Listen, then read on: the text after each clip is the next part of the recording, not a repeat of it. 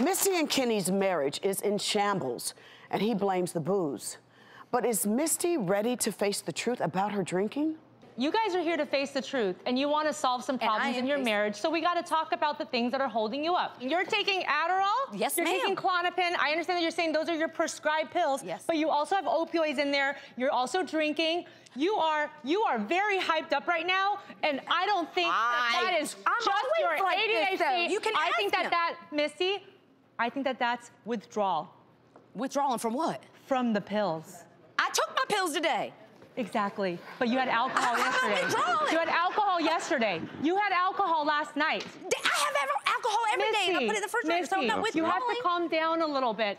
All of these pills and the way that they're mixing with the alcohol, you're withdrawing from alcohol right now. Ma'am, if that's what you believe, I'm sorry, but I do not drink like that, and he's gonna make me out to be that. No, Misty, we're not talking about that. I just want to point out that physiologically, you're way too hyped up for that to be explained by your ADHD diagnosis. Kenny, am I not always this way? I'm a very hyper person. How often do you take his pain pills?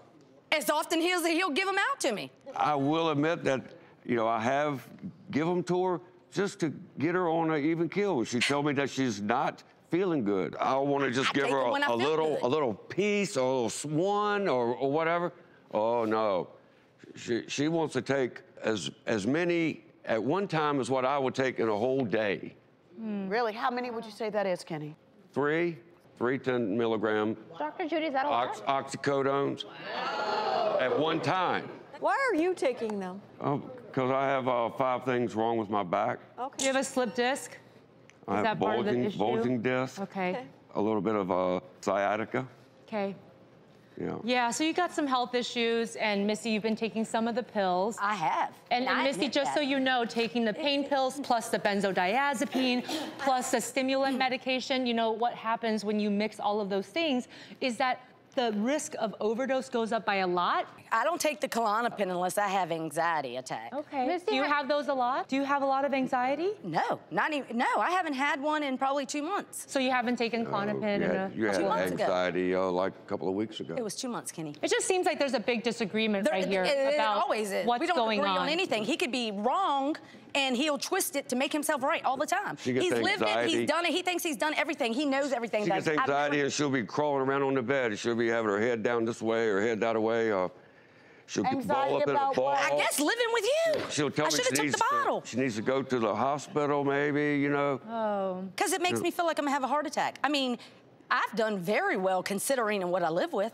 I don't take them. You gonna throw a bone out? You're lucky I ain't selling you out right now, because I ain't like that. I mean, have you ever gotten really sick from taking everything that you're taking? Ma'am? Like really sick? Like you've never overdosed, never gotten really sick from all, I mean, that's a lot of stuff. I've not ever overdosed or done anything to harm myself, no. Okay, well, because I was prescribed, I take 3 Adderall. I don't touch those Klonopin unless I have an anxiety attack, because I hold on to them like they're gold, because I really feel horrible. I wouldn't wish it on nobody.